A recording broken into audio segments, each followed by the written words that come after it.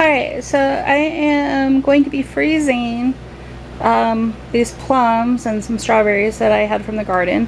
What I do is I take a cookie sheet and then I line it with parchment paper or wax paper, whatever I have on hand, and cut the plums in half and pit them. And the strawberries I'll put in the center because this isn't a lined or a rimmed this isn't a rimmed cookie sheet, and the strawberries will just roll off. So I have the plum surrounding the strawberries, so they'll at least not roll off if the tray gets jostled while it's in the freezer.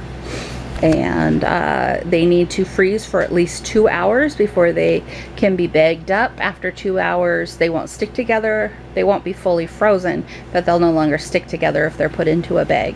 So, but you can leave it overnight or whatever. It just has to be a minimum of 2 hours. Alright, our strawberries and plums are frozen.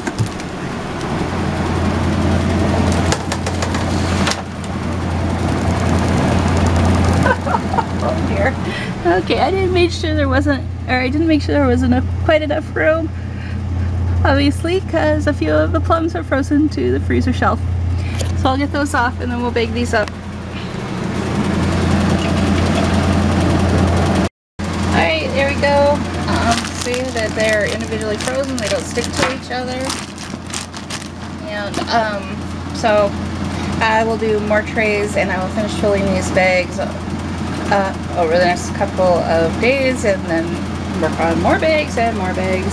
But anyway, it's as easy as that to freeze fruit for future use.